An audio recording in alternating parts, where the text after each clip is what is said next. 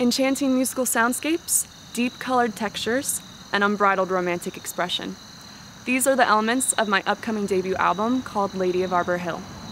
Fondly named after my childhood home, which has about 20 arbors now on our 5-acre property, so it definitely deserves that name. Lady of Arbor Hill is a passion project of mine, which means I have personally invested into the making of it, and it is almost complete. But I'm on here just to ask you to donate if you would like to. Your financial support would mean the world to me, and it would help me to continue creating music in the future. Each of my romantic songs are woven? That's such a weird word.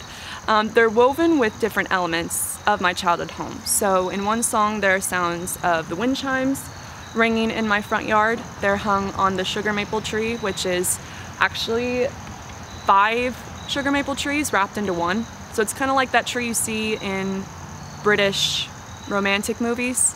I think that's the genre you would call it, where the protagonist just, wistfully leans against the tree and contemplates life. And you will see that in one of my upcoming music videos, which is exciting. But yeah, so the wind chimes are featured in one song. In another song, there are the playful notes of our piano in my living room, the familiar sounds of birds chirping, just general birdsong from my bedroom window are featured in another one. So it's not as if my songs just represent Arbor Hill, they literally bring the sounds of Arbor Hill into your listening experience. So I think that's very exciting. I've recently been meditating on a quote by Dostoevsky, which is, "Beauty will save the world." And I think this is reflected in just the general theme of Lady of Arbor Hill, because there is, of course, beautiful textures and uplifting sounds in my songs, but you will see that there is the mood and the mindset of grief, just the phases of grief and all the complexity that entails. Writing the songs on my album and bringing them to life has felt like transforming grief into beauty, which is what Dostoevsky talks about in his quote. So I hope that my music inspires all my listeners to just try and find the beauty that is around them and allow its healing essence to transform them as well, just as Arbor Hill has transformed me. And here comes my mom. She's on her golf cart, so sometimes it feels like a campsite here. In there if you want it. Chicken? I almost didn't see it. Oh, okay. One's right in, but you got roasted chicken. I have a glass of water here. Okay, thank you. Huh? Okay. In the famous book called The Art of Loving, Erich Fromm describes our awareness of separateness. He claims that our experience of separateness is what arouses our anxiety and is the source of all our guilt and shame, which of course is the source of every broken relationship. He then references the biblical story of Adam and Eve, a story I personally think about all the time, where the first man and woman were in the ancient Garden of Eden. They experienced perfect intimacy with God, their creator, and the one rule that they broke, which was to not eat of the tree of the knowledge of good and evil, because once they would know evil, they would become it. And God knew this, which is why he lovingly instructed them not to do this. They became ashamed, and not only because of the fact that they weren't clothed, but because of the fact that they were aware of their separateness, that Adam and Eve came from different sexes, different genders, and they had not yet learned to love each other.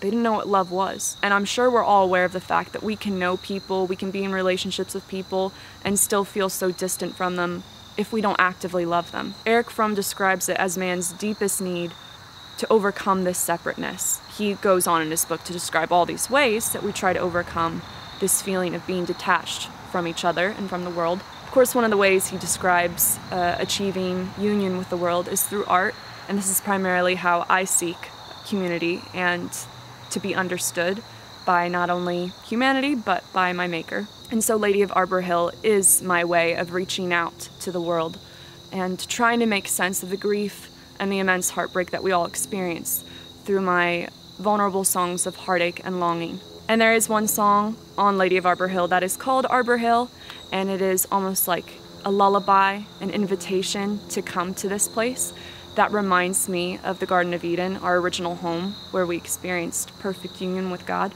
It's my hope that by listening to my songs, it will feel as if you've been transported here, and The more that you listen to my album, the more you will understand how these gardens and colorful landscapes have influenced my own artistic sound.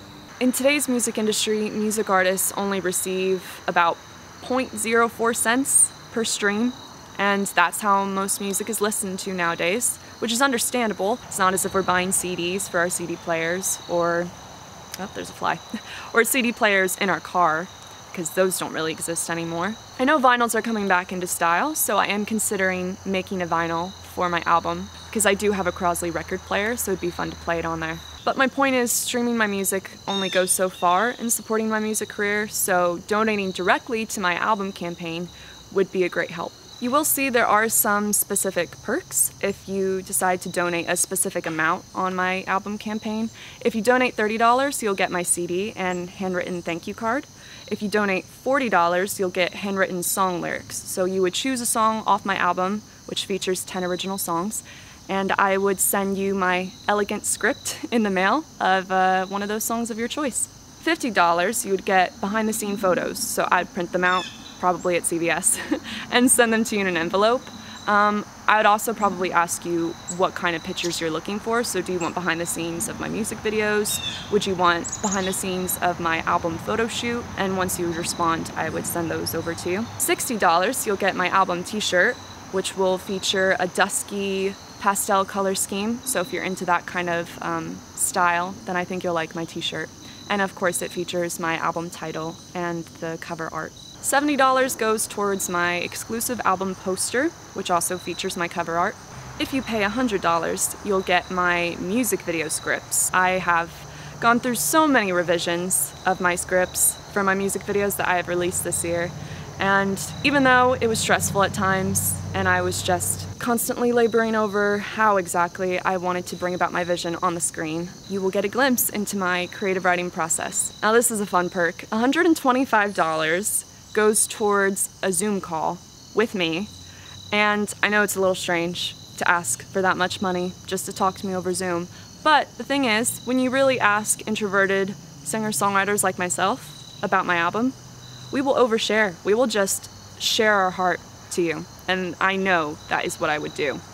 So that's why I put this perk later on in the list. So $125, you can discuss my album with me over Zoom, and it can be for as long as you like. I'll open up my schedule. It can be more than an hour, you know? However long you want to talk about what it means to long for home. Just the universal longing we all have for peace, which is reflected in my album. So there's that. If you want an all-in-one package with a $15 discount, so you'd get all the perks in this purchase, it goes for $400, and you would get the CD, handwritten thank you card, the song lyrics, behind-the-scene photos, the t-shirt, the poster, the Zoom call, video scripts. So now you see why it adds up.